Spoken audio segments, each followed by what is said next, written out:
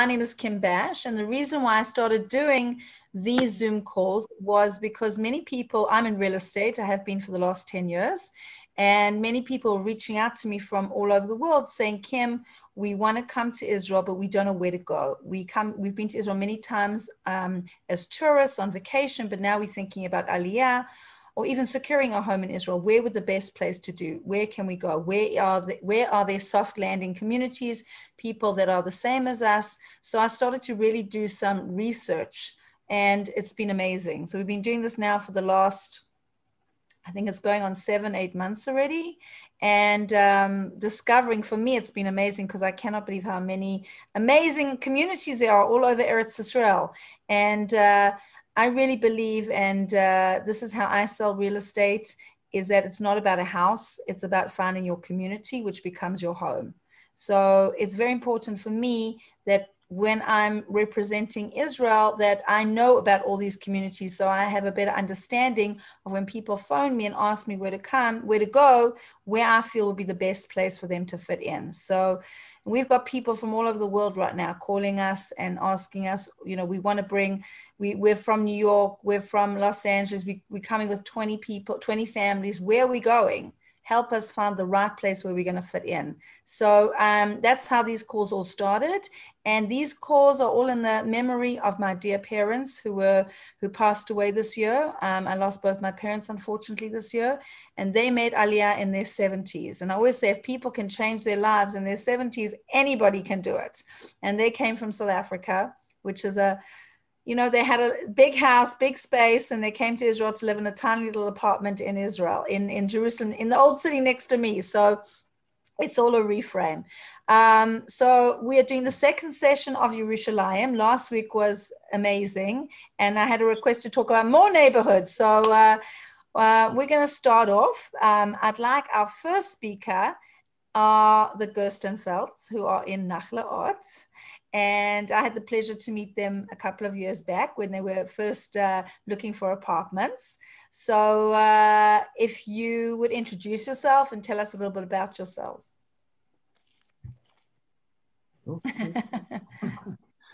Elaine Gerstenfeld and Eliezer Gerstenfeld, formerly Eric Gerstenfeld.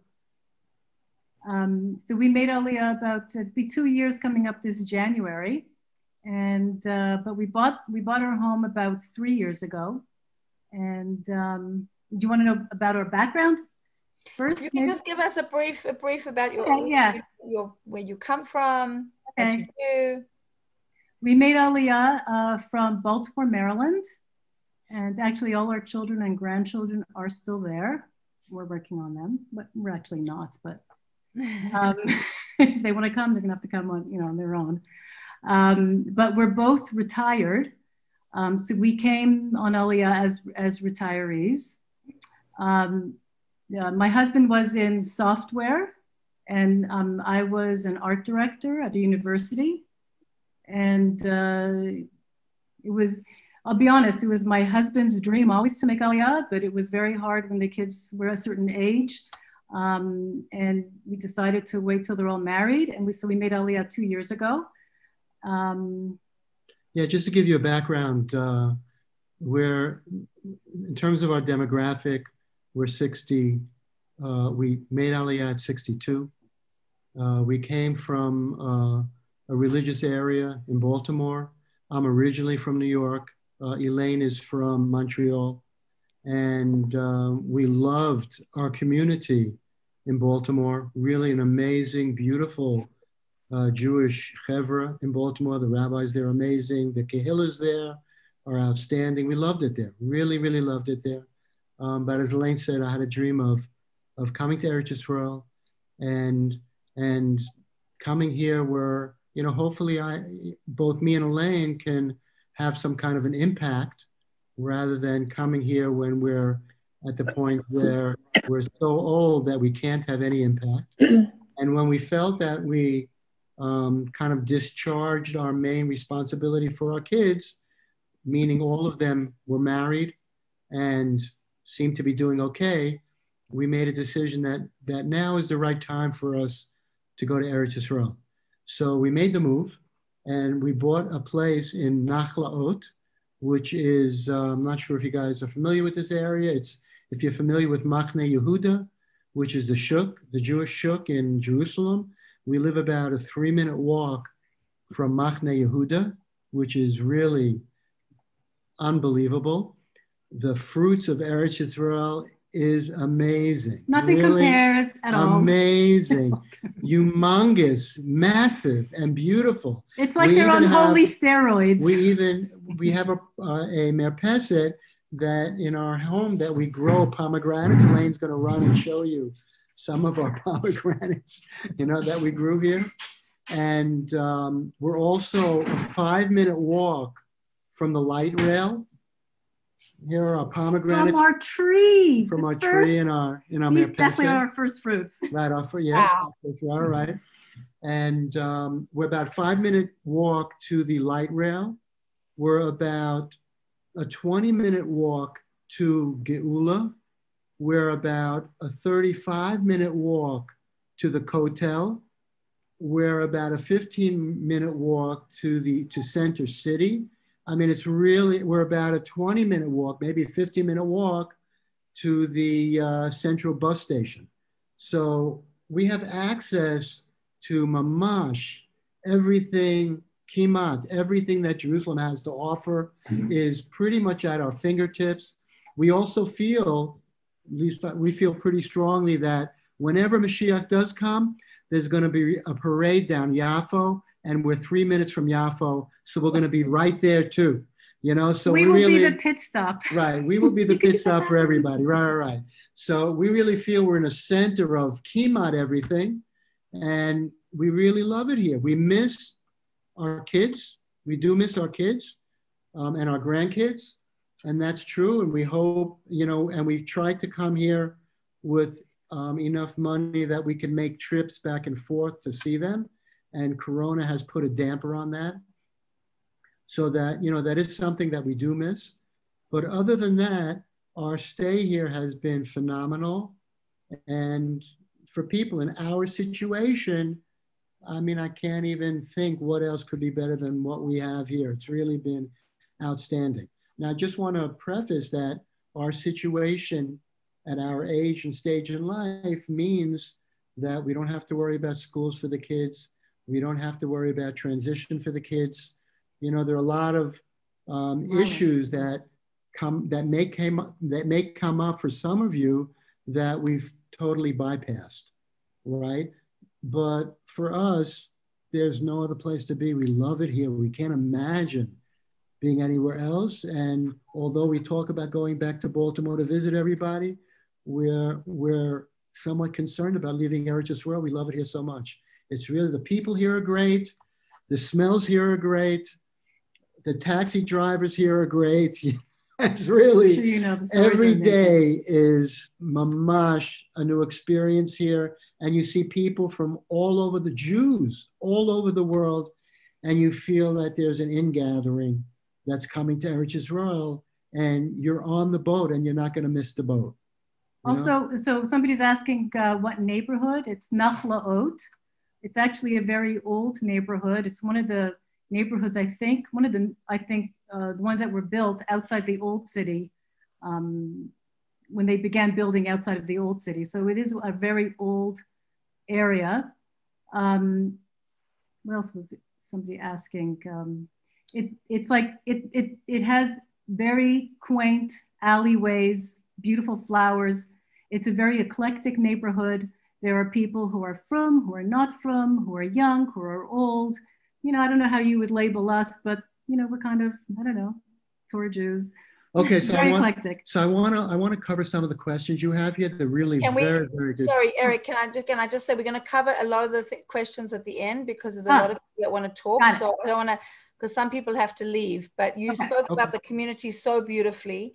And I know that you also do amazing Shabbat meals. So I know when COVID ends, I know that people who are looking for a place to come for a meal in Nachlaot, I'm sure that you would open up your homes to them as well. So if you'd like to put your contact details as well on the chat, please feel free to do so. And just to, I know there's a lot of questions about real estate and about rentals and about buying. I will cover that all at the end, okay, about that, because I want to give everybody a chance. Is there anything else so that you would like us to talk about before you move on to somebody else? One bit of advice for people thinking of coming to Israel. What is one thing that you would have liked to have known before making Aliyah? Any surprises? Any surprises? You know, For us, yeah, I was kind of expecting more of a difficult time for us, to be honest with you, based on things I've heard from people. But for us, there's been no surprises. We knew from the bureaucracy side there would be difficulties, so we expected it. And I would say with that, keep your sense of humor and see the humor in all of it. Because the first 2 weeks we were here, as much as it was, frustrating walking into somebody's private home thinking it was one of the Aliyah offices that we needed to go to. Literally, we walked into somebody's home by accident. Just keeping that real sense of humor that's the most important thing. It was really, That's really Iker. Certainly had its humorous side. Right. You have to keep a sense of humor. Things happen here, but no big surprises for us. Great. Thank you so much. Okay, so I am going to ask a very good friend and mentor, Lori Palatnik, to speak next. Okay, great. Thank you so much. All right, so I'm Lori Palatnik, and I met my husband here hold on a second here, probably 33 years ago. He's from Chicago. I'm originally from Toronto. And we met here. He was a rabbi at Aish Torah. I had been here for a couple of years. I had like an aerobics business here.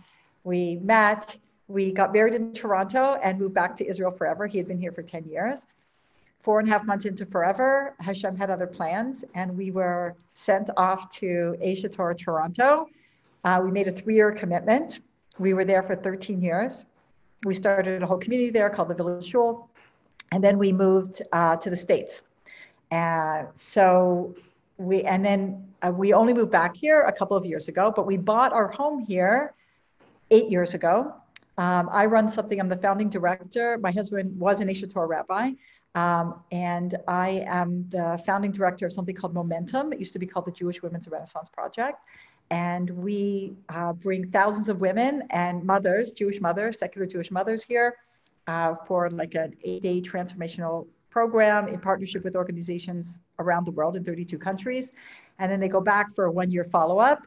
And now we bring their husbands, we bring men here as well. So I'm usually, that's what I do. And I'm always on a plane. So a few years ago, because I was back and forth all the time, and we have 5 kids, and a couple of them were here, and one was a Chayil Boded, a lone soldier, and he was coming out, and my daughter was coming to Israel. We needed a place. So we actually looked, we wanted to be in Jerusalem and near the old city, but not in the old city. The old city is great, but it comes with a lot of challenges also, like getting in and out, and it's very touristy. But I love the feel of the old city. I love the look of the old city. I love the old buildings, the thick walls, the high ceilings, the domes. But living in the old city was not for us. So I literally found a place on Craigslist, Jerusalem. I was looking for a rental, and it was in this neighborhood called Musrara. And I've never heard of Musrara. I remember waking up my husband, like, where's Musrara? He had no idea, even though he lived in the old city for 10 years. So it's literally right outside the old city. Like if you come outside if you are at Jaffa Gate, you make a right and you're heading into town. So instead of bearing to the left onto Jaffa Road, and you just keep going straight on Shifti Yisrael as if you're going to go into Meir Sharim, it's behind City Hall. And right there is this awesome neighborhood. It's historic. It used to be literally on the front lines, like when the war with the Jordanians. And this is where the Sephardim used to live. They actually dumped the Sephardim here, like at the beginning of the state. And it was kind of like a slum, like old Israelis will tell you, like, oh, that was where drugs were and like not good things. And now it's gentrified, it's a Chi-Chi neighborhood. It's like really a very cool neighborhood. So it used, like our home is probably about 140 years old. It used to be an Arab Christian home. It's got high ceilings and thick walls.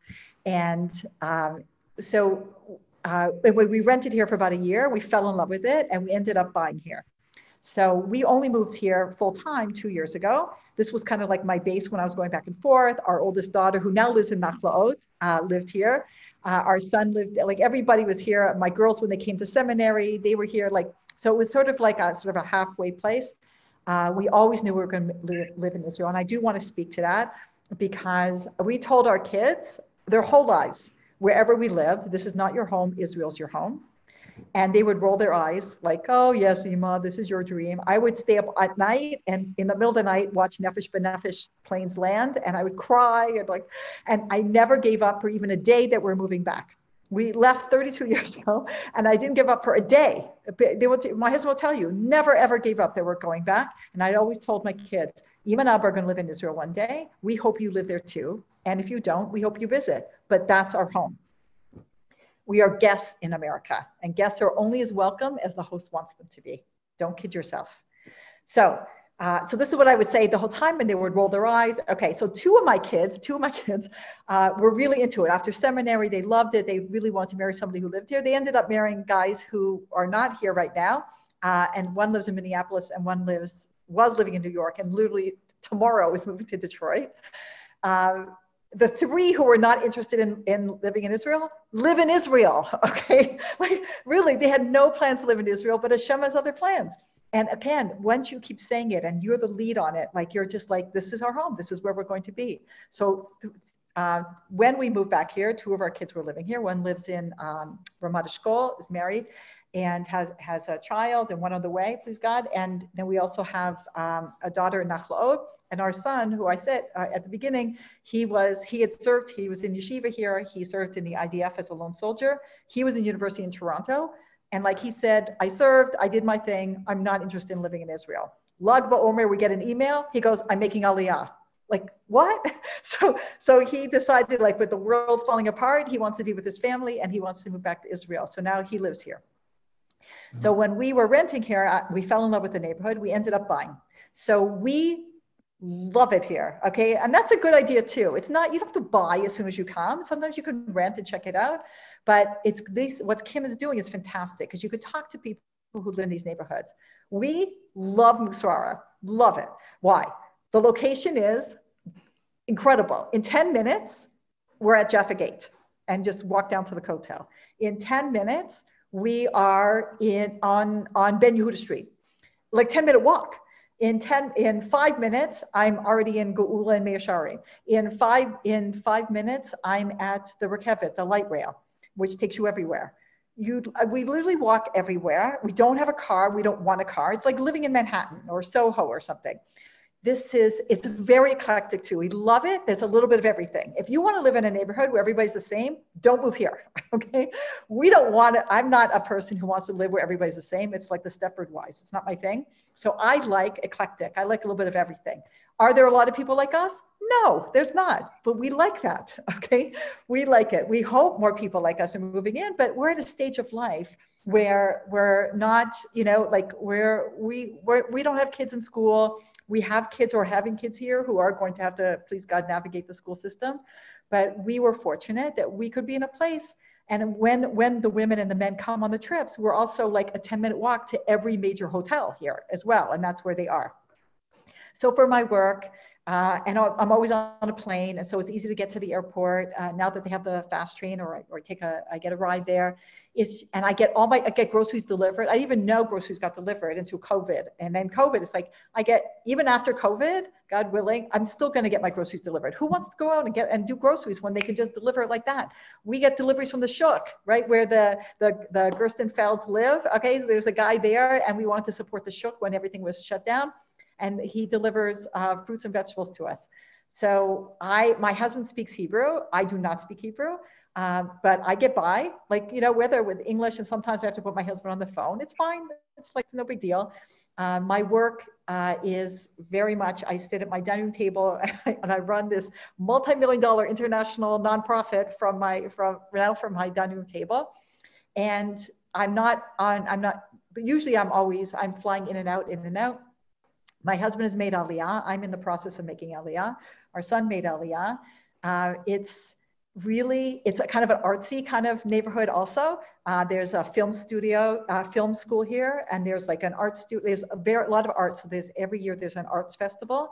And Bezalel College, which is the arts college of Hebrew University, is being built like a few yards from us, like right behind, beside City Hall. This huge, it's going to be unbelievably stunning new arts college. So it's also going to lift the values of the neighborhood. The neighborhood is still turning over. It's not cheap to buy, but it's cheaper than almost every nice neighborhood in Jerusalem. If you don't want to live in like a new condo and you want like more like, I'm the type of person, and again, everybody is different. I always tell my husband, when we live in Israel, I want a home that even if I don't look outside, I know I'm in Israel. Because sometimes you're in people's homes and like, you could really be anywhere. You look outside, okay, I'm in Israel. But I wanted a place that like, it felt like Israel here and outside. Our place has a merpeset, like an outdoor patio. It's like about 25 square meters. It's really big and beautiful, stone. Our neighbors are all very eclectic. Behind us is a whole bunch of Breslov Hasidim with a bunch of little kids, tons of kids. Upstairs, there's an Israeli woman who's lived here for like 65 years before there was running water.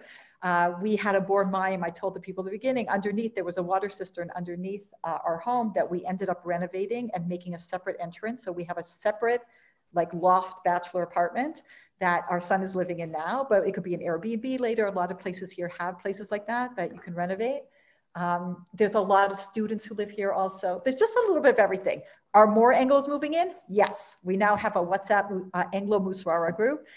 And some friends are moving in. And because we're here, a lot of people are hearing about it. And we just had a family from Madrid, really terrific, who I've known for years. And they're looking to buy here. They want to live near us. And what can I say? Like, we really, really love it. We thank God we bought 8 years ago because we probably couldn't afford it by now. But you can still get places, especially if you want to renovate them. Because a lot of Sephardim lived here for many years and they're selling out because their kids moved someplace else. So you can get a deal. And we got a really good deal on this one because it was a private sale, actually. And it takes like just a little Torah because sometimes, like I know it's a big struggle. First of all, never give up on coming here, ever, ever, ever. You tell Hashem you want it so badly. You live your life. I did everything. We're living in Israel, whether I recovered the couch or what. Like always we're heading here. And it says like, it takes merit to be here. It takes schus, takes merit. And it says right in the Chumash that if you don't merit the land, it spits you out. So it takes merit to come. It takes merit to stay. Because I told my husband, we're not retired, okay? My husband's teaching. I'm running this international nonprofit. And I told my other 2 girls who don't live here, like 3 out of 5 are here. I said, you're moving here. It's just a matter of time. Like Hashem, like I daven that we should have the merit to live here. That all my children should merit to be here. And we bought this place on we had no money. It was miracles. I'm not gonna tell you the story, but Hashem, if you want it like crazy, Hashem will make it happen. I promise you. I've seen it time and time again. Thank you so much, Laurie. And I remember I have such fond memories because Laurie, before her JWRP momentum groups, we used to host your trips. When you would come, you used to say to me, Kim, we're going to come. So it's just... I never gave up. You're going to be here. Ever. Amazing. I'm going to put my email here. Please, you're never bothering me. Just email me and I'm happy to answer any of your questions. And we're looking for good neighbors. So if you're terrific, please move into my neighborhood. I actually was in your neighborhood today showing properties, which we'll talk about later on, which was amazing. Thank you so, so much. So I'm going to cross over now to Elisheva. Where's Elisheva? Hi. Okay. Hi. How's it going? Good. How are you? I'm so glad you're here. I wasn't sure you're going to make it tonight. I'm here. I'm in Bidud. I'm in quarantine for anyone who wants to know. The start of expecting any minute. Okay. So thank you so much for coming on the call. Yes, I'm happy to be here. We never know what's going to happen. But okay. So hi, everyone. I'm Elisheva. I have been, in Israel since 2013, but I actually made Aliyah from within the country. So as opposed to, making some big decision when I was still in America, after grad school, basically, I came here. I started off learning in seminary. I'm a Baal Tshuva. So that's how I sort of started. And then I ended up staying. And so for me, it was just it happened this way. Obviously everyone's different, but it was very comfortable, much more comfortable, I should say, for me to just continue staying. as opposed to going back and making some big sort of like decision about moving all of my stuff over here. So for me, it was definitely a process. I live in Har Nof in Jerusalem. And I think part of the reason also that I feel very comfortable living here is because I went to seminary here. It's a little bit about Har Nof, I guess. It's a pretty, I guess you could say, Anglo-English speaking community, but since it's also has a wide variety of ages and people who have lived here, you also have kids of Anglos who are now fully Israeli. So it is mixed. There's definitely Spanish speakers, French speakers, English speakers, Hebrew speakers, but definitely it is a place that I feel that if you need a sort of soft landing, I guess, you would also be able to find that here. So it's a good mix. Something that I really like about Har Nof is it feels like you're in Jerusalem, but it also feels like you're not in Jerusalem. We're on the like very edge of Jerusalem, and I actually have a view overlooking the Jerusalem forest. And in some ways it has a very like suburban kind of feel. Like we have little shops within our area and you can really almost manage your whole life without ever leaving the neighborhood, depending on where you work, of course. But on the other hand, you're still in Jerusalem. So there's local buses, depending on how often people ride them nowadays. But in general, there are local buses to also make you feel like you're in the city. We're closer to the central bus station. But Jerusalem is like an interesting city because sometimes you feel like it could be quicker to get to Tel Aviv than it can to get to the other side of Jerusalem. So it just sort of depends on where you live, what your job is, all of that. And what else did I want to share? I have worked in Israel, both as a salaried employee and now running my own business. So even though this call isn't really about working, I know that that's also a big concern to a lot of people. What are they going to do? And I think there are pros and cons to both. So I guess, a lot of different people on here are also talking about advice that they want to give to people.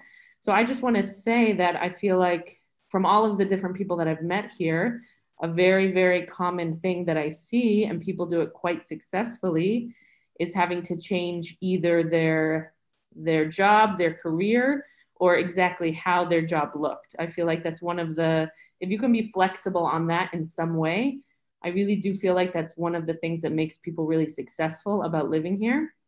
So if anyone has questions, like not just, I guess, about Har Nof, but also about, working, whatever it is, like I'm happy to share my experience of, working as a salaried person, running my own business. I do feel like there are a lot of people running their own business here, which I'm sure Kim can also talk about, but just because people maybe find it easier, they can work in their own language, they can work with people that they want to work with.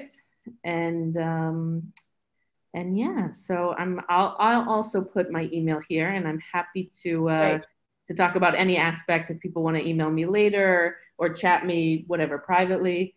I am happy to speak to anybody. Elisheva, just quickly, tell us, because Elisheva is amazing, and I want you to tell everybody what you do. So quickly tell us very briefly what you do. Yeah, I'm a filmmaker, so I have a film business and I specialize in creating branding videos, promotional videos for businesses, for entrepreneurs. And I focus in specifically story-based videos, documentary style. So if that is of interest to anyone for your business or for filmmaking, you can put your Instagram account down on the chat. Okay, great. I'll put my email and my social media so you can connect with me through She's either. awesome and incredibly talented. So check it out. And thank you so much. And it just should be an easy birth and a healthy mommy and a healthy baby. Thank you so much. Thank you so much. I'm gonna, because we're going, actually it's already 34. Oh, wow, we are running a little bit late. Okay, so next up, I'm gonna ask a dear friend and also another mentor of mine, Deanie Cooper-Smith. Hi, Deanie. Unmute yourself. Unmuted myself. Here we are. Okay, so yeah, I am a little different from everybody because I didn't get to make Aliyah. My family made Aliyah when I was 8 years old. So I'm an Israeli. I grew up here. I was basically grew up very close to where I live. I live in Nachlaot, which is like an Anglo-Haredi community. And I grew up 5 minutes down the road in Arzei Abira, which is also an Anglo-Haredi community. And with, you know, except for 2 years where we spent in Toronto, my husband is Nehemiah Coopersmith. He runs Aish.com, if anybody knows that. And if you don't, that's crazy. You have to know that. So he works at Aish Torah and he runs the website. And he's from Toronto, and the two of us met here. And we, besides for 2 years that we spent in Toronto working for Aish, we've basically been here our whole lives. My whole life. Okay.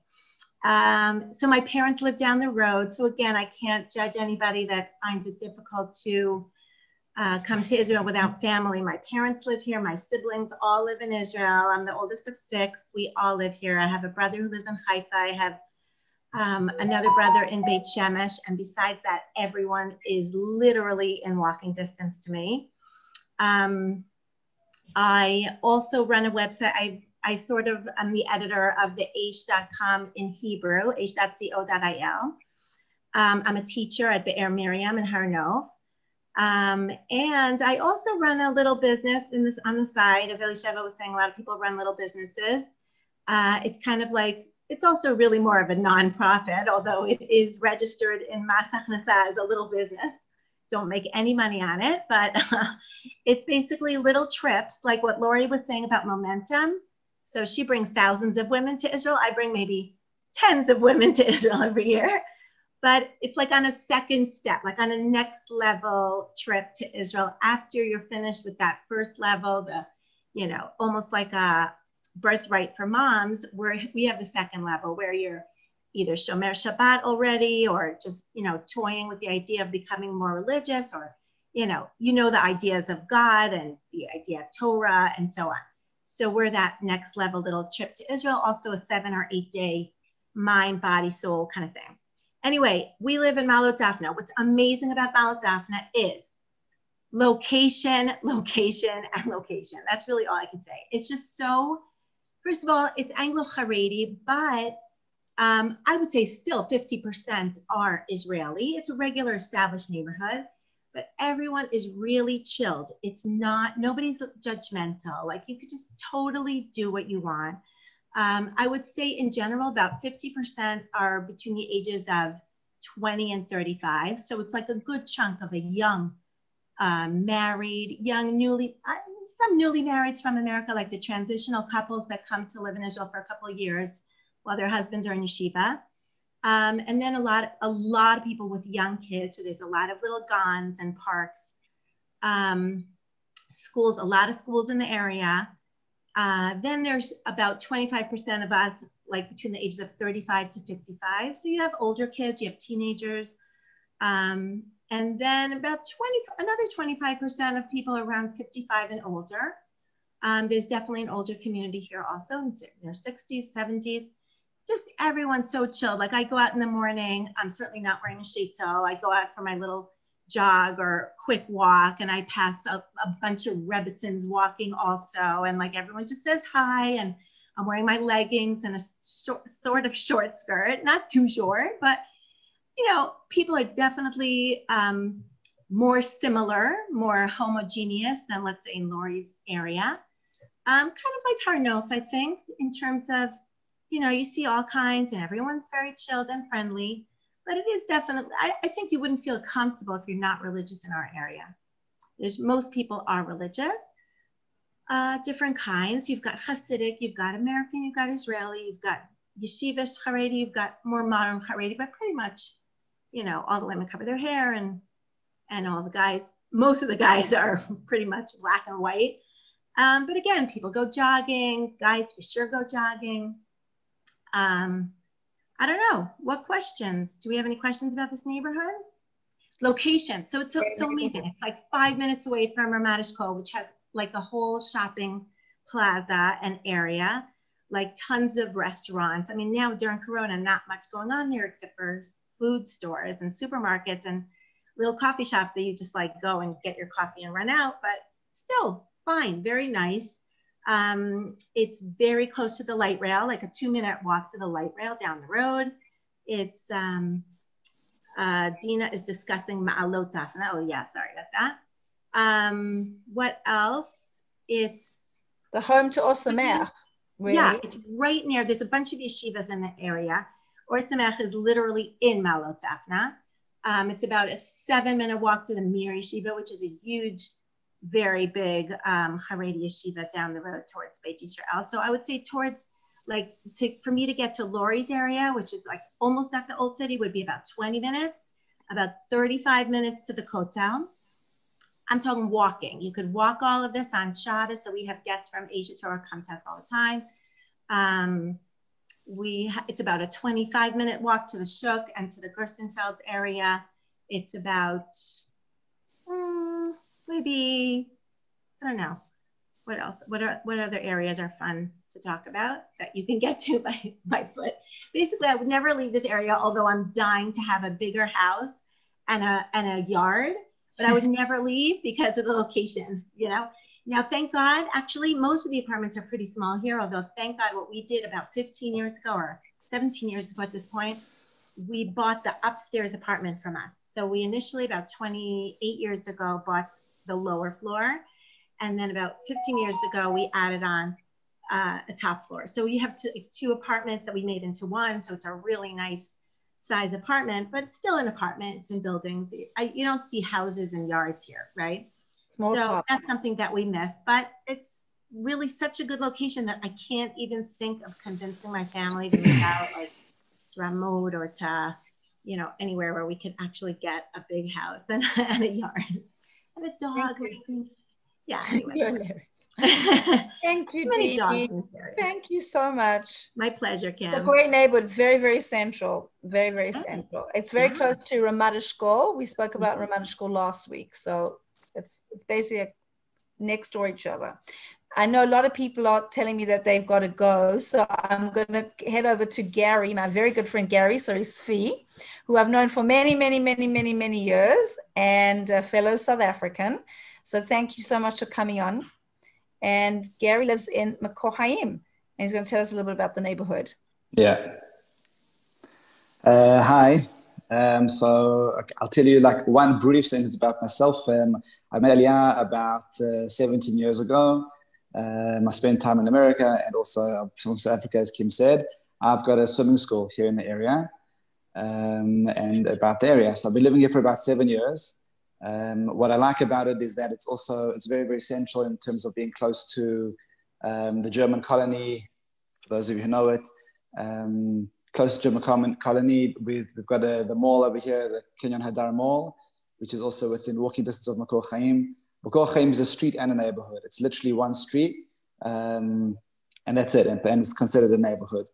The feeling that you have when you're in this, when you're in the street, it's someone said, how do you spell it? M-E-K-O-R. It's Makor, C-H-A-I-M. So the feeling that you have here is that you're in kind of a suburbia, even though like one road up is the main road of Pir Kennig, which is a huge deal for us. We used to live in Emigrafame, like a very busy street. And being here, you feel like you're in, you know, kind of like some kind of suburbia, which is nice.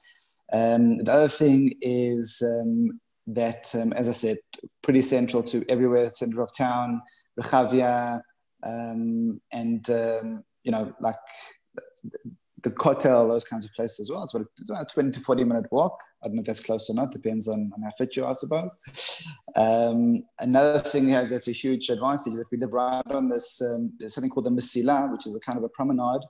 It's a promenade that runs all the way up till like the first station, the top of Emigraf, like the geography over here, but then goes all the way back, all around the city down to Beit Hakar. And it's literally changed. I'm a swimming school, as I said. I'm also very involved in sports, teaching sports and personal training and so on. So sport is important to me.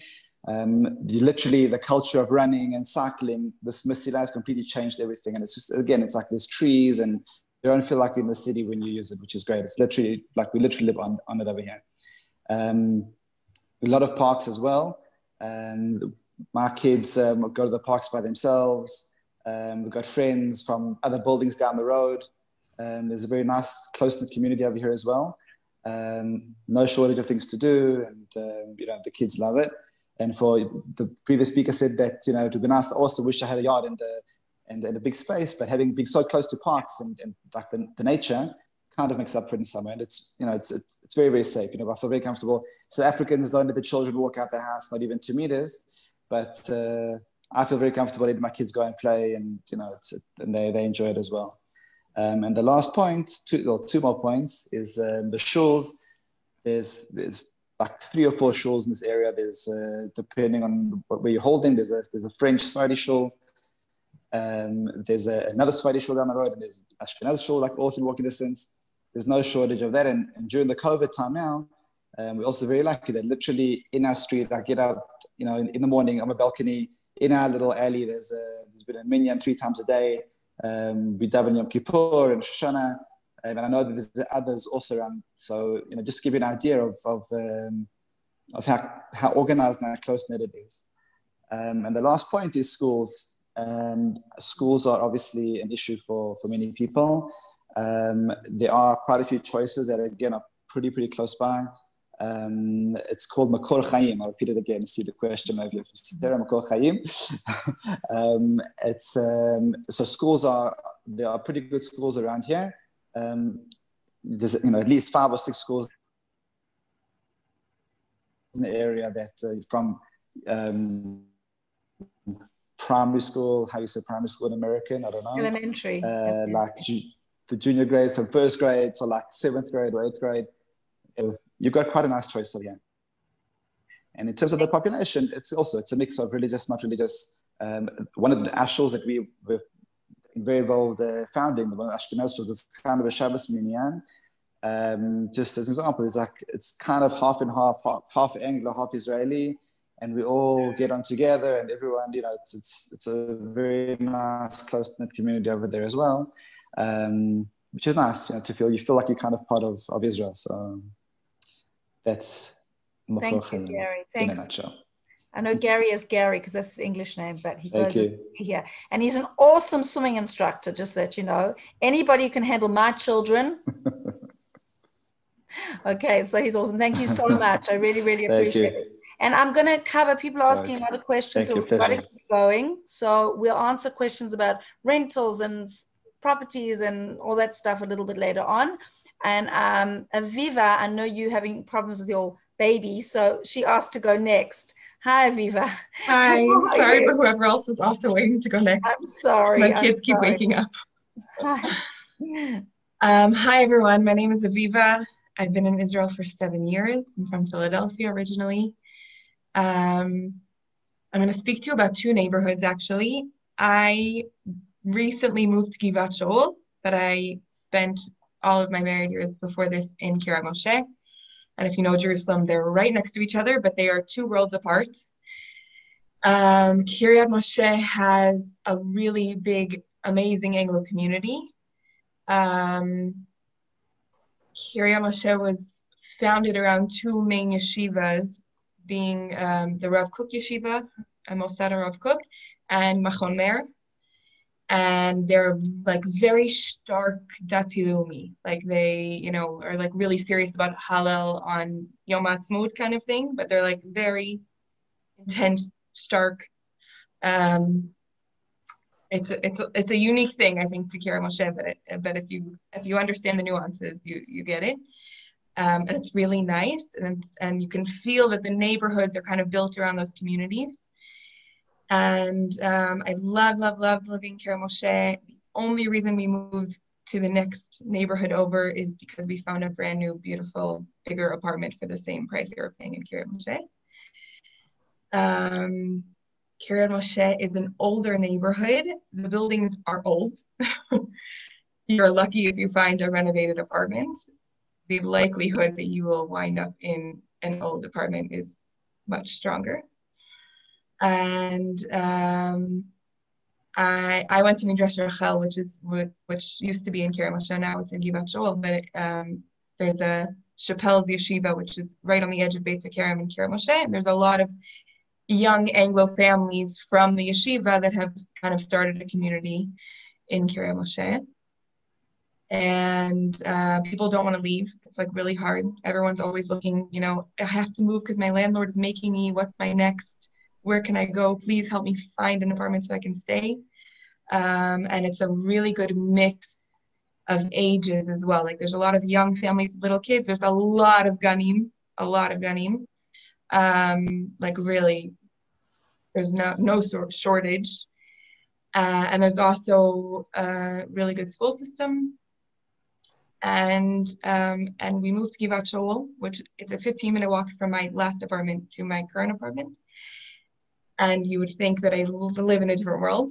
Givat Shaul is super Israeli, Haredi. When I meet an Anglo on the street, it's a really big deal. And but we actually love it here. It's been really, really good for our family. We really, really like it here. We're in a brand new building, and if you walk around Givat Shaul, you'll see that there's more and more new buildings, which is really nice. And people are starting to buy here new properties, which really does make a difference, which is very hard to find in Kiryat Moshe. We are on 5-minute walk from the Merkaz Kanfei Nesharim, which is like the main street between Har Nof, Kiryat Moshe, Givat Shaul, leading up to the central bus station. Zeev, Devan, all of the main stores in our area are 5-minute walk from my house. All the buses are a 5-minute walk from my house. I could get anywhere I need to go. Really close to the train, really close to the central bus station, at the entrance to the city. Like anytime I need to leave the city, it's just, I have a car, so it makes a difference. But really just like getting out of the city is much easier. You don't get stuck in all the traffic because really it's mamash right there at the entrance. And it's convenient, it's really nice. My kids are gone. I can see they're gone from my balcony, like really, really, really close to me. And it's really nice. It feels like very neighborhoody. Both Kiryat Moshe and Givat Shaul feel like neighborhoods. Like you walk down the street, you recognize people, you have friends, people take care of each other. When, you know, every single person in my building's a brand new building. Every single person moved in the same 2-week period. So none of us knew each other, and everyone like takes care of each other. When someone has a baby, they put a sign up, everyone comes bring food. When you have a shiva, you come. When you have Purim, everyone brings shalach manos. It's just like, it's a neighborhood, and people really, really, really nice. I live in a cul-de-sac also, and all the kids in the neighborhood just are always there. It's like a totally different thing. When I was in Kiryat Moshe, I lived on the main street where the train is, and it was really noisy and busy. And I loved it because I was within 2-minute walk of all my friends, but I wouldn't let my kids go outside. And now it's like all the kids in the neighborhood all the time downstairs, even in COVID, sorry to tell you. But it's nice for the kids. It's really nice. It really gives it the neighborhood feel. Somebody asked about the ages. I would say that it's a very mixed neighborhood, mixed population as well in terms of ages. It's, as far as I know, right? It's young couples all the way to retirees. Yes, Kiryat Moshe for sure has a big range. Like really, really, yeah. There's definitely young couples, and there's definitely established couples in the Anglo community, especially. There's older couples that have made Aliyah without kids already. Like there's really, really, really totally mixed, big range.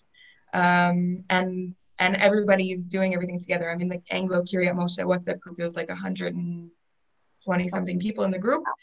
It's all age ranges, and everyone's constantly doing things for each other. Like your Anglo community is your friends and your family, and everyone's always giving each other advice, which schools to send to, which ganim to send to, which store to go buy what you need at, giving each other all the tips. And thank you. Yeah, I really, really appreciate your time. Thank you so much. So we're gonna head now to Zeev. Hello, Zeev. So patient, waiting. Pleasure. So nice to be here. And she's going to be talking about a completely amazing neighborhood, which some of you probably have never even heard about, which is considered part of Yerushalayim, right, Zeev? We are part of Azor Yerushalayim. We're part of the region of Yerushalayim. And it's a little secret that most people don't know about, like Kim said. It's called Mivaseret. It's actually, just to give you the physical, where it's situated, it's located, if you're going out of the Jerusalem-Tel Aviv highway, it's the first exit outside of Yerushalayim, but it's actually physically parallel to the neighborhood of Har Nof, which Elisheva spoke about. So we're just right across the road, and we're right behind Ramot. So, in terms of access to Yerushalayim, if I get on a bus from my house, in 10 minutes, I'm at the central bus station. If I want to drive in less than 10 minutes, in 7 minutes, I'm in Givat Shaul that Aviva was just speaking about. So we have all access to Yerushalayim. However, it is the suburbia of Jerusalem. There's a lot of very high-end people that live here. It's considered, sort of like a little bit high society in the sense that there's a lot of doctors from Hadassah Hospital that live here. There's a lot of Chavrei Knesset, a lot of Knesset members that live here. It's definitely suburbia in its physical structure. So it's a lot of low-rise, either houses, like multifamily units maybe, or private houses, du mishpachti, which means, two family homes that are attached in the middle. There are some buildings, but none of them are really too big, meaning you're not going to have any buildings here that are really more than 3 floors maximum. It's all very low-rise construction. And in terms of the layers, the sociological, in terms of the population here, the layers is that Mivaseret is essentially a medium-sized town. It's not a village, it's a little bit more than a village. We have 2 huge malls here. We have American stores here, American Eagle even, and Fox, and everything you're gonna find in every Israeli mall is here. We have 2 of them for whatever reason, right across the road from each other. So shopping here is extremely easy, and a lot of people come from Jerusalem actually to Mivaseret to shop. And the city itself is very mixed, meaning as a municipality, it is a secular municipality. However, within that town, you have a religious community that is very, very special and very unique in Israel. And the reason for that is that it's a very holy community where you have every type of Jew and everybody gets along. That's what makes it special. So you have people that have, I know, right? It's amazing. You don't find that so often, unfortunately. So you have people here that have black yarmulkes and short payas, and you have people here that have kippot rugot, and you have people here that have Breslov yarmulkes and long payas, and black yarmulkes and long payas, and every type of religious Jew that you could possibly want is here, along with the secular community. So you have that mix. So my neighbors are completely mixed across the spectrum. And the religious community, because it's kind of this insular, smaller community within the larger town of Mivaseret, it's almost like living on a moshav within a larger, city or town, whatever you want to call it. So everybody here is, everybody knows each other. They're very supportive of each other. Within that religious community, if we're just going to take the layers down for a second, so you have the secular sort of municipality, you have the religious community within there, a very holy, very special religious community. Like I said, we even have, we have a makubal here who keeps Shabbos till Tuesday. When I say holy, we're like talking, we're holding, we're very, very unique. So we have a very holy, very special, very spiritual to also type of community. And within that, we also have a smaller Anglo community. So that's the third layer. And the Anglo community, because we're trying to grow, but we are, just a few families now at this point. It's about 12, 13 families that are really Anglo. I mean, there's a lot of people here that speak English, but I'm talking about like both spouses from an Anglo country, that type of thing. Actually, it's a little bit more than them. It's like 15, 16. But we are very much a family. We're looking definitely to add more people here. There's an American yeshiva here. So that makes it also, it's very unique because you have the yeshiva here. So you have a lot of people that daven in the yeshiva. You have the yeshiva boys coming when it's not COVID. So it gives it like a very special feeling to it also. So a lot of people are very connected to the yeshiva. And the Anglo families here are very tight. So you'll have people that really span the age range, meaning you'll have people here who are in their 20s and their young families, or you'll have people here that are retired in their 70s, and everybody interacts with each other. We all see each other on Shabbos a lot of times. We'll get together, again, not COVID, but like we'll get together at somebody's house, and it's a very beautiful mix in that sense, that everybody is really very tightly connected and supportive of each other. The price ranges, I would say, are still cheaper than Jerusalem. However, Jerusalem is never cheap, so I hesitate to use that word in any capacity. But you can still get more bang for your buck, let's say, in Mevaseret than you can get in Jerusalem. So for instance, again, if you want to get, let's say, a nice apartment here, 130 meters or 140 meter apartment, I would say that those range probably from about 2.4 million up to 2.6 million, which is still cheaper than you would find in a place like Katamon or something like that in the middle of Yerushalayim. There are houses options here. So again, I live in a townhouse, which means it's attached on both sides. And those generally range from probably about 2.7 million to 3.4 million, depending on where it is and what the condition is. And then you have beautiful, massive villas with pools and, you know, gorgeous, huge homes here that can go up to 6 or 7 million even. And everything in between. So there definitely are houses to rent here. And anybody who's going to come here is going to be very quickly welcomed. They're going to be very warmly welcomed. You're going to have people here who are going to invite you, you know, Friday night for a tish and, you know, singing and having like that spiritual side. And yet you have full access to Jerusalem. Everybody here is generally speaking professionals. You have very easy access to Tel Aviv because you don't have to go through the whole labyrinth of Jerusalem. You can just exit right out, get onto the highway. And, you know, in 20 minutes, I'm in Beit Shemesh or Modi'in. About 45 minutes, I'm in Tel Aviv. So it definitely shaves off some of the time in that direction. And, you know, I think we looked everywhere. We lived in Telstone, we lived in Svat, we tried to buy in Ramat Beit Shemesh at one point, but we literally looked at every community, like to a really scary degree. And this is the only community I ever found that truly had this beautiful serenity and mix to it of all different types. They have a beautiful Talmud Torah here that, again, we looked everywhere. It's the best Talmud Torah I've ever seen anywhere in Israel. The boys here are fluid in how they daven between Sephardi Nusach and Ashkenaz Nusach. That's very much the concept of the Talmud Torah. Everybody's a family. They really try to push each kid to excel, like, you know, in their strengths. It's a very loving place, a very familial type of school. The boys are coming out of there excellent. I know that my son just graduated there last year, and like all the high schools were pouncing on them. They wanted, all these yeshivas wanted the boys to, you know, these boys to come there because it's not a typical school in that they don't allow any fighting. Everybody has to get along. They actually talk about midos, which coming from some Anglo countries seems to be, you know, common sense. That's not always the case here. So it's a very special Talmud Torah like that. It was actually chosen to be a model school by the education ministry. And, you know, it's a school for boys. There is another school here also that's a Mamlachti Torani school, which means it's a state-run, you know, more religious school than just the state-run religious schools. It's Torani. It's also supposed to be an exceptional school. It has a very strong environmental side to it. There is also a boys' high school here, which is mostly for like more Israeli boys. There are a few Anglos that have gone there. That also has a whole chakla'i side to it, which means they do a lot of planting and outdoor work and environmental side to it. And that really, I guess, kind of also gives you an insight into the type of community that's here. Is that people here are you know, it's almost like these people, you could find them living on like a moshav like Bei Meir, or, you know, a little bit more earthy type people. But yet they're completely cosmopolitan at the same time and living in the middle of, you know, a city or a town, whatever you want to call it, with access to all the amenities and the healthcare and everything like that, and all professionals and working, you know, a lot of them in Jerusalem, etc. So that is Mevaseret, and it's we're very happy to welcome people here. We have a lot of shuls. We have shuls that have English speakers in it or are run by English speakers. Even though we're a small community, we're very forceful, I guess. So we make our impact. So besides the yeshiva that's completely English speaking and American, and everybody who goes there only speaks English, but there is actually another shul here, that English speakers. And then you have, like, you know, everything else. You have your Sephardi shuls, you have your Ashkenaz shuls. There's a whole array of shuls over here. And I guess if anybody has any questions.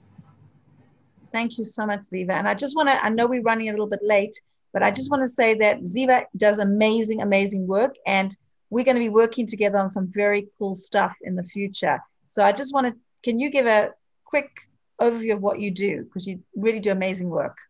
I was a director of a master plan for the Jerusalem metropolitan area, and I did that for 6 years. And I realized, as one of the things I realized, was that there are a lot of international investors that are having a hard time coming and entering into the Israeli system here and building really, significant projects that they want to invest in Israel. But the bureaucracy here is such that if you don't have somebody kind of hand-holding you through the bureaucratic process, you're going to be in trouble and you're going to get stuck in probably 12 years of red tape. And that's obviously not good for an investor's bottom line. So I help investors bring significant projects here to Israel. I love you, Lori, too. And one of the projects that I'm doing, along with different infrastructure projects, is that we are actually working to move groups of people who are coming from Anglo countries who want to move to Israel. And this started out actually because I was looking for a specific community for a lot of people that I felt that were not staying in Israel, were leaving Israel, because hashkafically they kind of fell in between, let's say, a classic Dati Leumi place like Efrat to a more Israeli Haredi run type of city like Ramat Beit Shemesh. And they were coming from places like Passaic and Baltimore and Chicago and Boca and all these places. And they would come here, Woodmere, a lot of Moshe Weinberger people, and they would come here and they would say, I would love to move to Israel, but where do I move to? And this was before Kim was doing all these videos, so people didn't know as much. And so it was a big issue. And so we started actually working with because I had these different government connections, we started working with the authorities to try to create a community for these people, which thank God, Bezrat Hashem, we are succeeding in, Bezrat Hashem, because nothing's ever done here until it's done. But as a result of that, all of a sudden, all these groups that wanted to come in to make Aliyah from Israel, which now, thank God, as Kim knows with these Zoom videos, it is absolutely just an explosion of people that are looking to move here to Israel. We're now basically become the address both from the government side and from the group side to allow them to find their appropriate communities, which is why we need Kim. And we're essentially just working as shadchanim to try to help people match to the best communities. And we've become, again, like the address for the government, who now is very on board and realizes, after we tried to explain to them for so long, that these people are coming and we better make sure that it's successful. So now they're coming to us panicked, after we came to them panicked for so long, they're coming to us panicked saying, wait, you think you need one community? We need 5. And we need, all these people placed. So now there's a huge movement within the Knesset, thank God, to support everybody here who wants to come. That's a huge win for everybody who wants to come here potentially. And that's what we're doing. We're a group of volunteers who is working. We have a long list. We've spoken to every developer and every government agency, and we know every property and development that's available for any group within the center of the country, and not even the center of the country at this point. And on the other hand, we have the groups, and they run total spectrum from completely not religious, traditional, to we have Hasidim that are Satmar Tzionim, which is supposed to be an oxymoron. But so that's what we're doing. And we need everybody on board. It's a grassroots movement that's really sort of really crossed its tipping point, thanks to all of you. And it's an amazing merit and zchut to just be able to witness that and be at the epicenter of it. It's overwhelming in all the best of ways. Amazing, Zeev. I can't wait. I really can't wait to work together. So yeah. I'm very, very excited about everything. Amazing. Thank you so much. No problem. I just want to ask, is Alison on the call? I think she could have had to go. Is she here? I don't know. Alison was going to represent French Hill, but I'll just talk very briefly. French Hill is next to Ramat Eshkol, across the way, and it's where Hebrew University is. A lot of students are living there. And it's become I think, one of the best places to invest in. And I'm going to talk about that. If anybody wants, they can send me a personal message and I will give you more information about that location. There's also a very big melting pot of different types of people in French Hill. And our last speaker tonight is Mushki, who's been so patient. Where's Mushki? Oh, there you are. Hi. I'm so sorry. Thank you so much for being so patient. Totally fine. Baruch Hashem, it worked out. Okay, I'm going to talk about Abu Tur, which is where I live. I've lived here for the past almost 10 years. Me and my husband, we run Chabad of Abu Tur, which we, your regular Chabad needs, but we also, when we moved here, we were told that by the other religious people that lived in the neighborhood that they couldn't even get a minyan in their Sephardi shul and the Ashkenazi shul. And somehow when we came, the minyan started happening again everywhere, which was, it's kind of beautiful to be able to contribute to that. In terms of location, we are on the hill next to the old city. So half of the houses in Abu Tur overlook the old city, Hartzion, and the other half look towards the Dead Sea, the Has Promenade. We have our own little promenade that's kind of like Jerusalem's hidden secret, where if you walk, you have the most beautiful view of Har HaBayis. We have buses to city center. We're right off of Derech Hebron. We're 10 minutes to the German colony, to Baka, to Talpiot. I think it's like maybe a half an hour to the Shuk. We walk to the Kotel all the time. I feel like there are so many different kinds of people living here that, they always talk about how Yerushalayim there's so many different kinds of people living in Yerushalayim. So like Abu Tur is like a little petri dish of all the different kinds of people that live in Yerushalayim. They live in Abu Tur. So when you go to the park, there's like about 4 or 5 different languages being spoken. And in terms of community, so I think most of the community is older people. There are many older couples, people who have already raised their families. There are some young couples. If their parents live here, they've moved in as well, which is really nice. I've noticed that in the past few years. And in terms of school, so if you're Haredi, I would say this is probably not the neighborhood for you. But if you're from religious, there are schools in Baka, or I know people who travel for high school and things like that. And yeah, I'm not sure what else to say.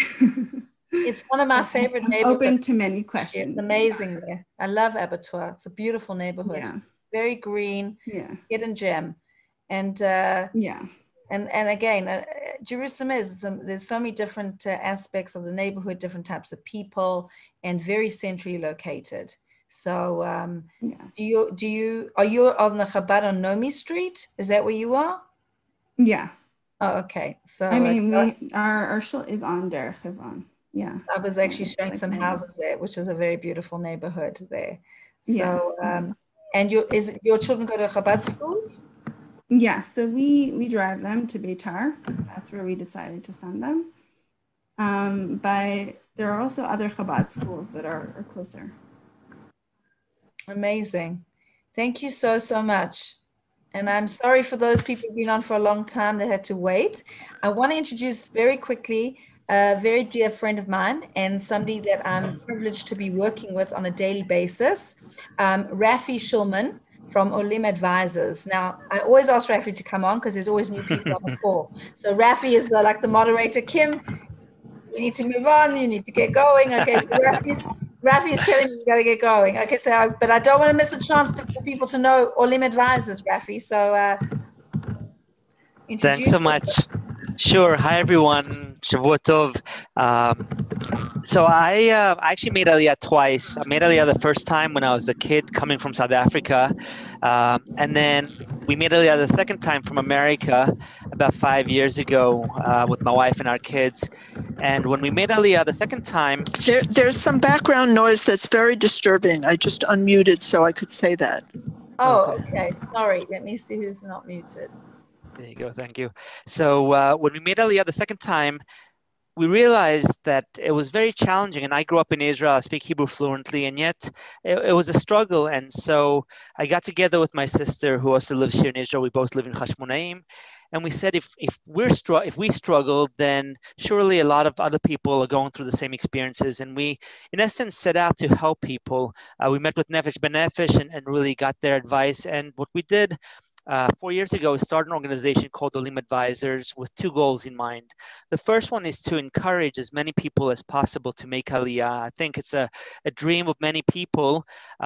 But the challenge is they don't know how to take those first steps, and they don't know how to put together a plan. So we work with them really from the early stages, typically 6 months to a year before they make Aliyah.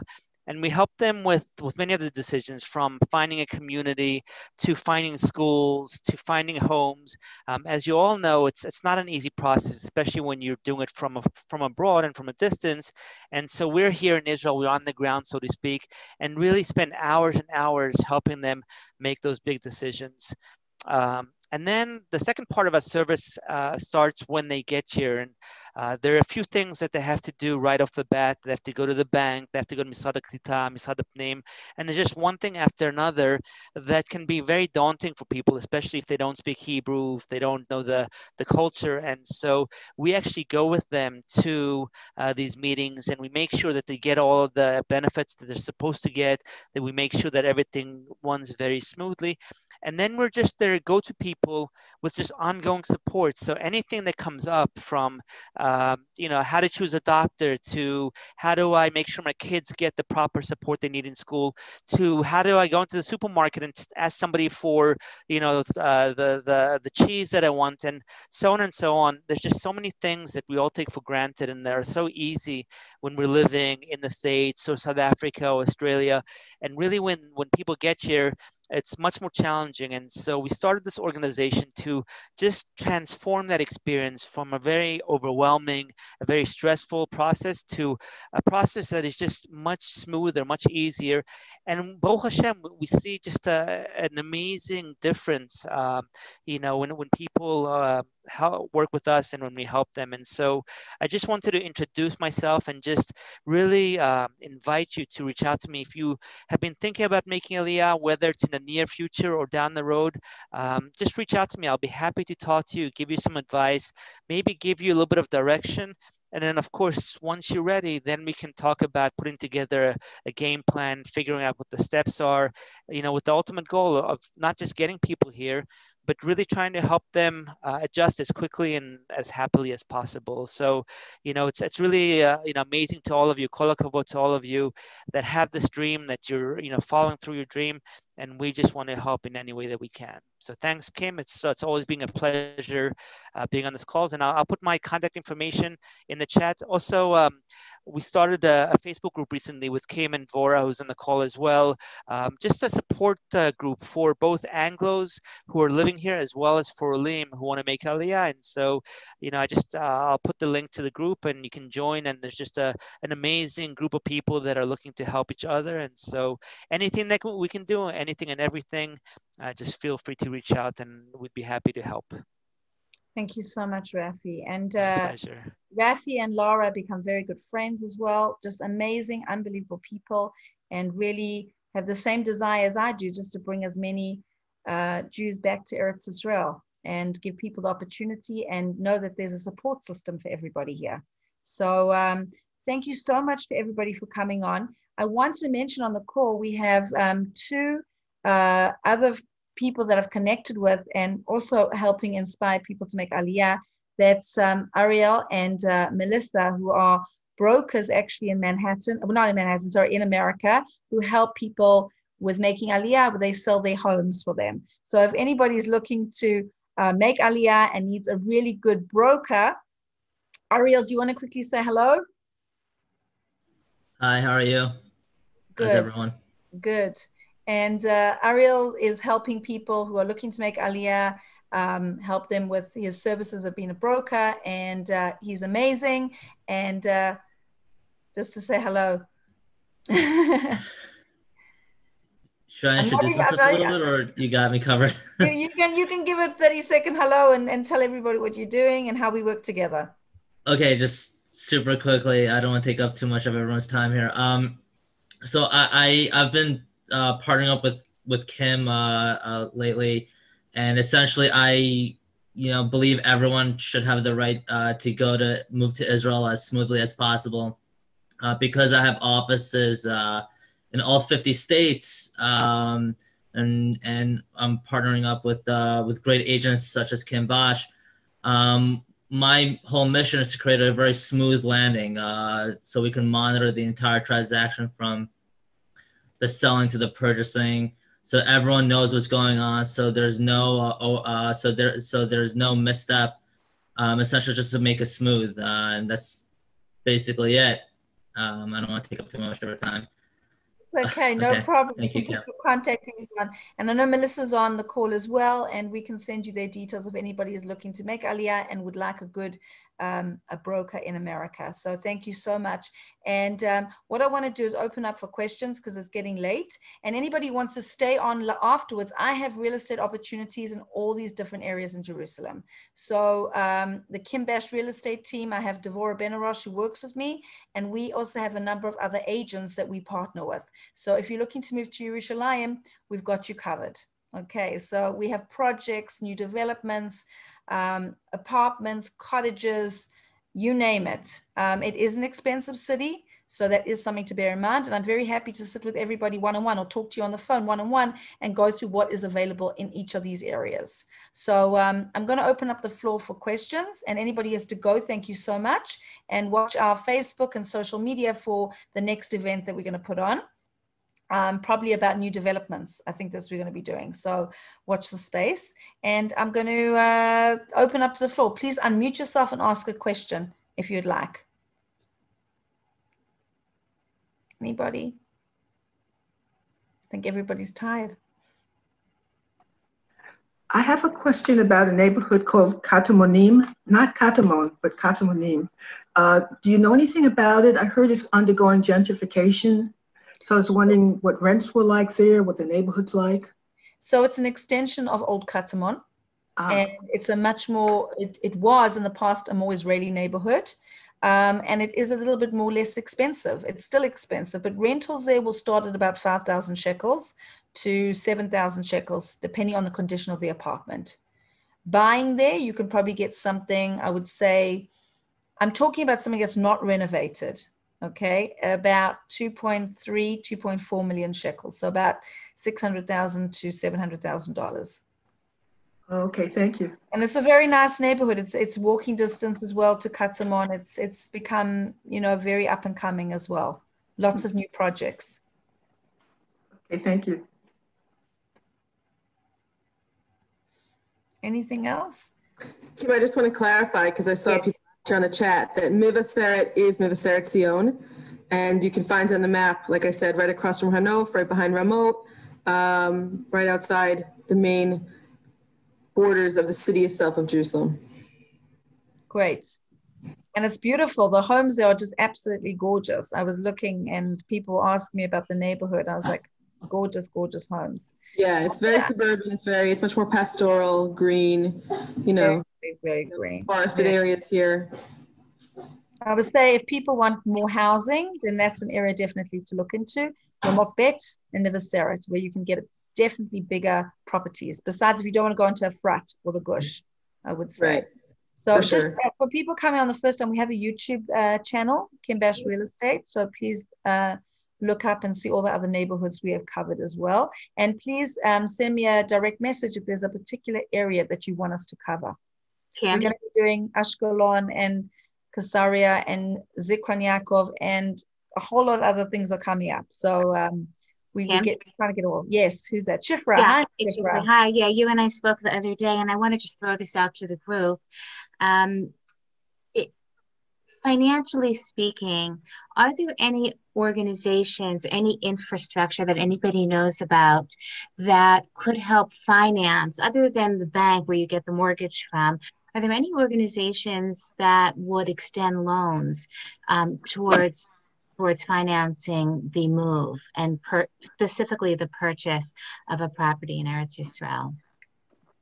So maybe Zeev has some comment on that, but I know Shifra, we spoke about that in great detail, and that's something that I'm hoping to work on as a project, affordable housing for people who are going to be moving to Israel. So making some type of fund, philosophical fund that would assist people with financing, because like we said the other day, their hearts are there already, their suitcases are packed, but they're shut out of the market, and that's not forgivable, that our people are closed down from coming because of finances. So yeah, you and I will pick up more. I left you with an action item that I've been trying to execute. I'm waiting for that one person to contact me. Great. We're with I just wanted to mention to you that people should be aware, I'm sure Kim, you mentioned this to people, but if it's your first, but before we're talking about, let's say, nonprofit assistance, and of course there are, free loan societies that you can access in different neighborhoods, but the government itself, if this is somebody's first home that they're purchasing here in Israel, there are financial incentives that are given, especially if you are a new immigrant. And Kim, if I'm repeating something you mentioned, let me know. But there are a lot of incentive programs that are available from the government side of things. So for instance, you're going to be getting, especially if you're a new Ole, you're going to be paying very little taxes on the property, which in Israel is a massive chunk of people's expenses. You're going to be, again, maybe Rafi can even explain this better, but there are tax and price benefits that happen. You don't have to pay, your purchase tax is different, things like that take off a large chunk, because a lot of what makes Israel so expensive is actually really the taxes. So if you are being given off on those taxes, that adds up to a lot of money. And I just I'm sorry, I just want to add also just a creative idea that I've shared with some people is that, buying a home in Israel is a lot of people's dreams. And in some cases, if you want to live in Yerushalayim, it might be too expensive for you to buy in Yerushalayim. So what some people might do is they might buy a property in the periphery. It could be up north or down south, more as an investment, and then rent in Yerushalayim. The difference between Israel, for example, and the US is that rentals very often are a lot lower than your monthly mortgage payment. And so you might be able to, in essence, have your cake and eat it too by renting in Yerushalayim and living in it if that's where you want to live, and still owning some property in a different part of Israel. So just a slightly different take on things, but it might be something that is of interest to some of you. Can I also just finish up? One thing about what Rafi said is that the thing I tell people all the time making Aliyah is that, coming from a lot of the countries that we come from, so we want to decide where we're going to live for the next 30 years. It's a very emotional investment when we buy a property, whereas Israelis are completely the opposite. And the way to really survive is what Rafi's saying, is that a lot of people will buy an apartment wherever they can buy an apartment, and they might not even live in it at any point. They buy what they can afford and they rent it out, like Rafi's saying. So, here people are much less emotional about their purchases. Not that you shouldn't be emotional. You can buy your dream home and it can be wonderful and amazing. But if you can't, and that's an option for you, being Israeli here goes a long way. And buy where you can buy. And if you don't live in it, you might never live in it. But you then eventually sell it and upgrade, and you keep on buying. And that's how you play the Israeli real estate game. Can I also say that for the last 25 or 30 years, I've thought that moving to Israel was out of reach because I could never have the funds to buy an apartment. It's only in the last 2 or 3 years that I've realized that rentals are an option, and I will never be able to afford to buy an apartment or a home in Israel. I may not be able to afford to rent an apartment in Yerushalayim, but I can certainly afford to rent an apartment ba'aretz without, asking for loans from a free loan society.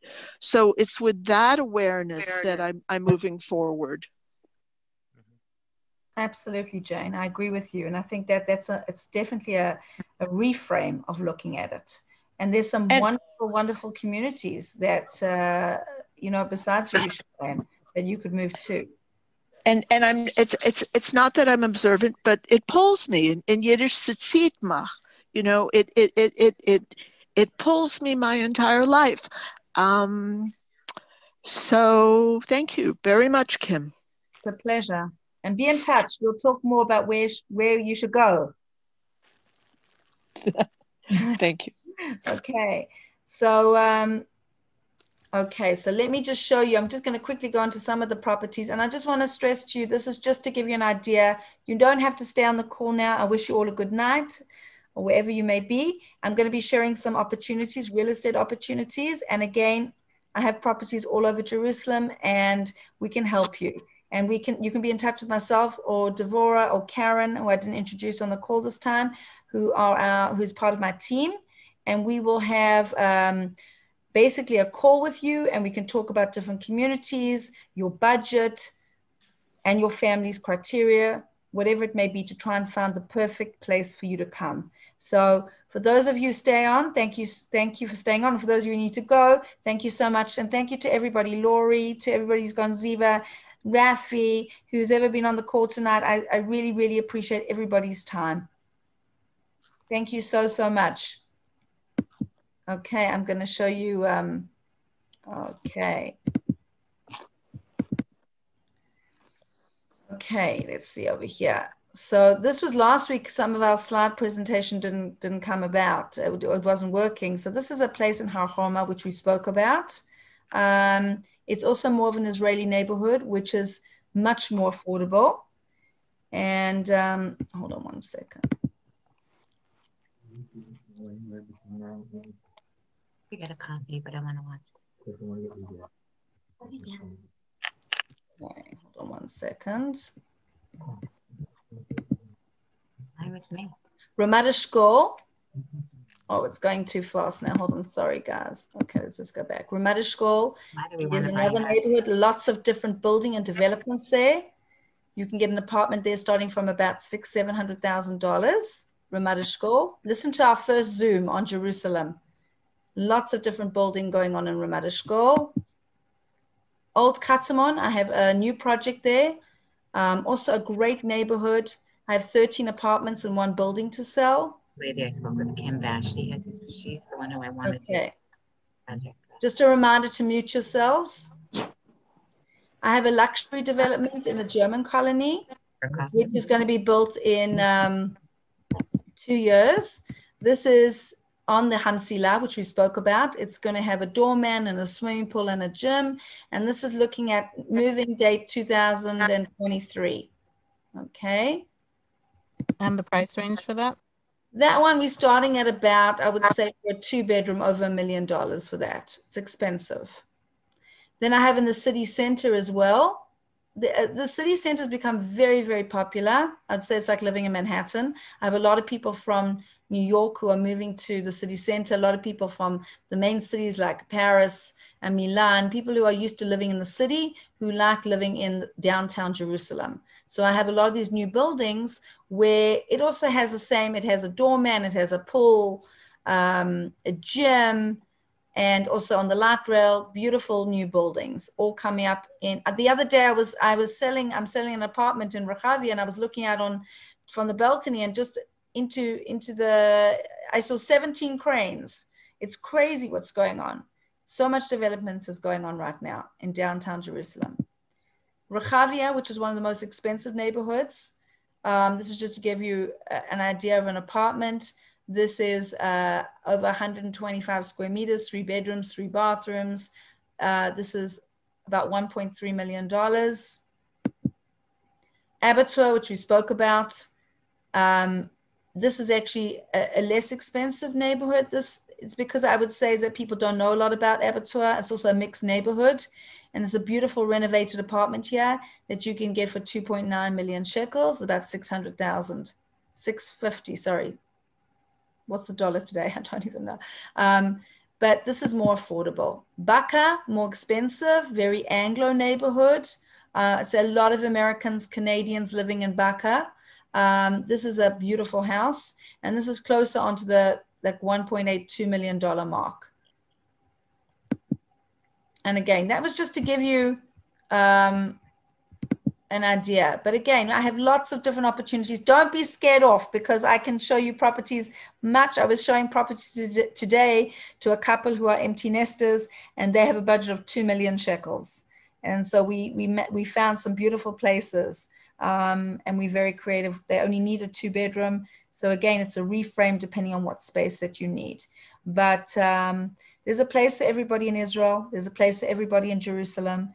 And we're here to help you. So please reach out to us and be in contact with me directly. Does anybody have any questions? No? Deb? Thank you. Thank you so much. I just want Deborah to come on and say hello quickly. Hi, everybody. It's so nice to see everyone. And yes, Jerusalem is an incredible place to live. And it's very exciting, but not everybody is ready to land there. I actually live in Ramat Beit Shemesh Aleph and the Ramat Beit Shemesh and Beit Shemesh area. Myself and Karen Miller are covering. So if anybody's interested in that, feel free to reach out to me. I'll put my information there, and we have a WhatsApp group, we have a Facebook group, and we're sharing new information all the time about new properties, existing properties, all the different areas. So Hatzlacha with everyone, and we're here to help you all step of the way.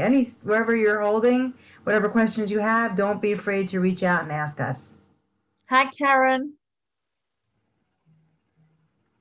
Unmute yourself. Okay. Karen also just made Aliyah and has joined my team to help people and help with the development process, what we're looking to bring people into different neighborhoods. So Karen's helping with Ramat Beit Shemesh and the whole new developments in Ramat Beit Shemesh. So Karen, introduce yourself. Hi, everyone. Thank you so much. So glad to be here. And I welcome all of you, whether it's to Yerushalayim or any part of Israel. I'm here for a couple of months now, and I'm really excited about being here. We're looking forward to bringing many more people here. And like Deborah said, we are working at Ramat Beit Shemesh mainly right now, focusing on, trying to build it up and bringing people here, finding really a community. It's not just about finding the right home. It's about finding community, finding the right environment, the right place for the kids, and networking to whatever it is that you need to, to do. And that's what we're here to do. And we're here to help you to do that. And we're really, really excited about it. So feel free to reach out to us anytime. If you have friends that are looking, maybe they're not looking in Yerushalayim and they would like to come to Ramat Beit Shemesh, please forward them our number and our contact, and we're glad to help them. Welcome. Thank you so much. So be in touch, everybody. And next week, we'll probably be covering, as I mentioned before, new developments in Israel, different projects for people who are not ready to make Aliyah just yet, but would like to secure a property in Israel. Sometimes buying on paper, off plan, is a little bit more affordable because of the payment schedule. So I'm not sure, I have not confirmed that yet, but that's maybe what we'll be doing next week. Otherwise, we'll be covering another great city in Israel. So I wish everybody a good night again, and everybody should be safe, and hoping for good results for the upcoming Are there any election. tax benefits? Are there any tax benefits for that, what you just said, like buying on paper and before you actually ready to make Aliyah? No, if you do not make Aliyah straight away, you have like an 18-month period to pay the acquisition tax.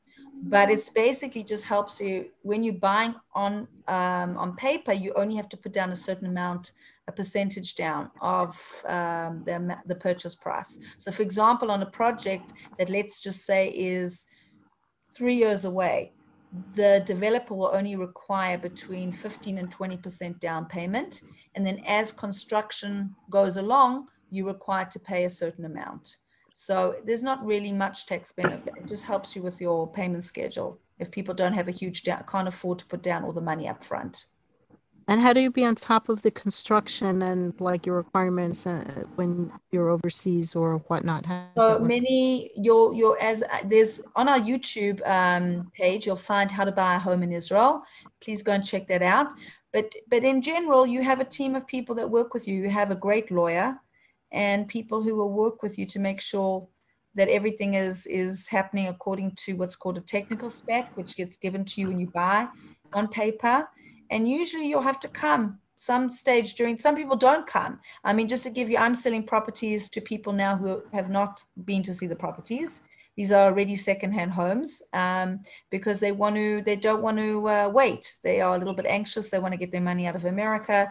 So I sold a home in Baka last week. I sold a home in the city center, and I'm selling another home this week in Ramat Beit.